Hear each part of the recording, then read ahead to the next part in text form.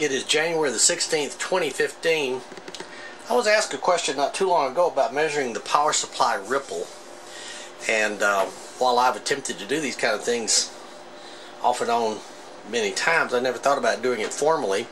Well, I searched the internet and I found some, but the best one I found, simplest, is right here out of this audio Cyclopedia by Howard M. Tremaine.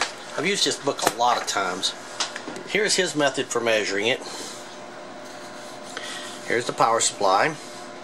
He's got a current meter across here, which we don't need. He's got a voltmeter, which we will measure the voltage. And then he's got his, what he's going to measure the AC ripple in. He's just using a voltmeter with a capacitor in series with it to remove the DC component. Pretty simple, huh? That's it. That's I found one on the internet that was very much like this, but they made it really complicated.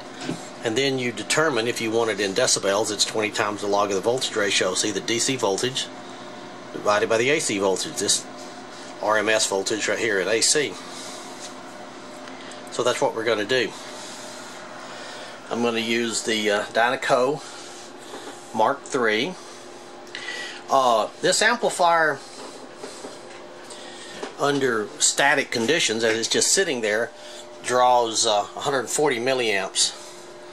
That's what the output tubes draw, and that's pretty much all of the current, because the driver tubes draw very little more.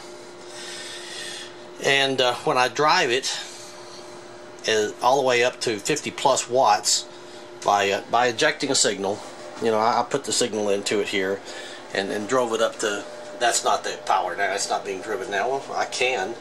Well, I'll show you what I drive it up to. There you go. There's the 50 watts. 51 watts. There's its THD. That's what I'm driving it at. And then there's its signal output's clipping tiny bit. Not bad. Actually doing quite well. But I can't measure it while I'm driving it with a signal because I get the AC component of the signal. So I just attenuate this thing down. I'll actually even unplug it. So what I have to do is I have to come up with another load, because it wants to draw 223 milliamps under full load instead of 140. So I need an extra 83 milliamps, which would be about a 5400 ohm load. So I've got a 4500 ohm here in series with a 1K here.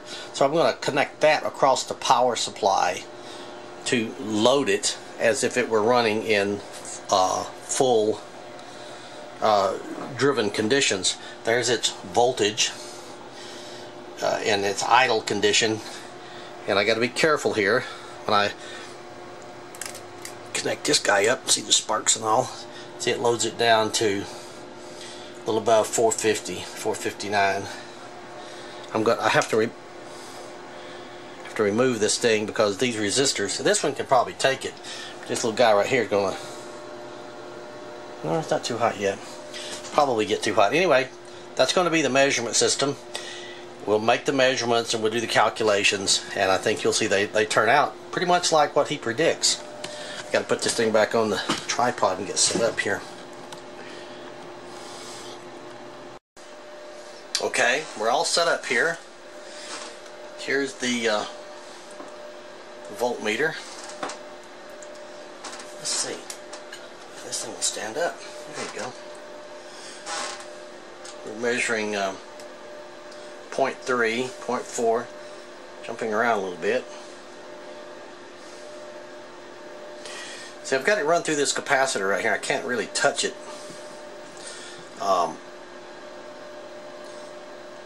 The meter is in AC.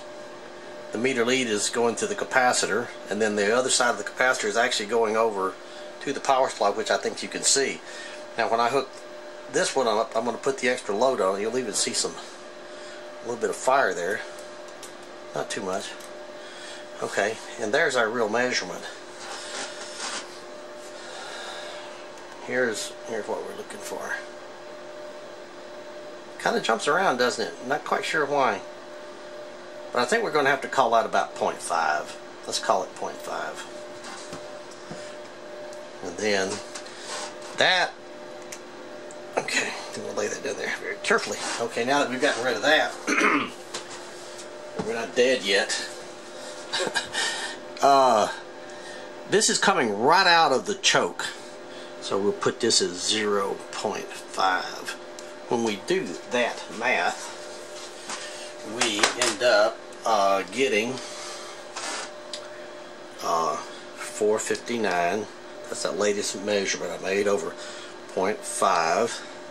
Divide that, take the log of it. We've been doing a lot of this log stuff, huh, lately, haven't we?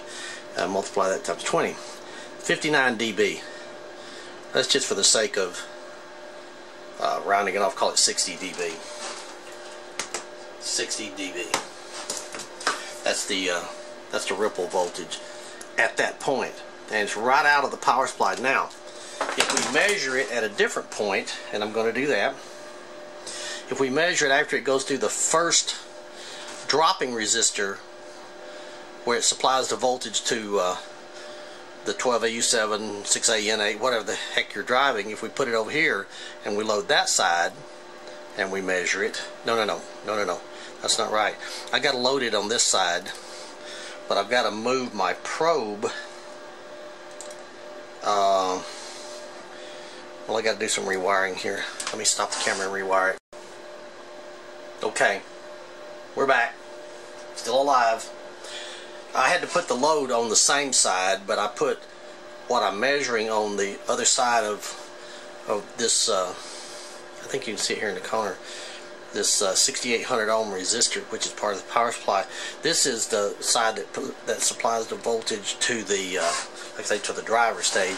See, now it's much lower. Look at that. 0.00. Maybe I got some bad connections here. So what are we going to call that? What would that round out to be? Maybe 0.02? Let's call it 0.02. So now we've got 459. Nope, that's not right either. We got to measure the voltage at that point. The voltage at that point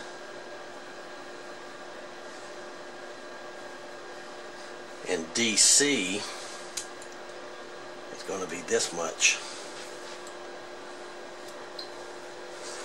Got to do a different ratio here. 379, 380. Let's call it 380 to 0.2. 380.02 rather. Divide. Take the log of that. Multiply that times 20. 85 dB. Which is about what the book predicts. And we have 85 dB. 85 dB, 380 over 0.02.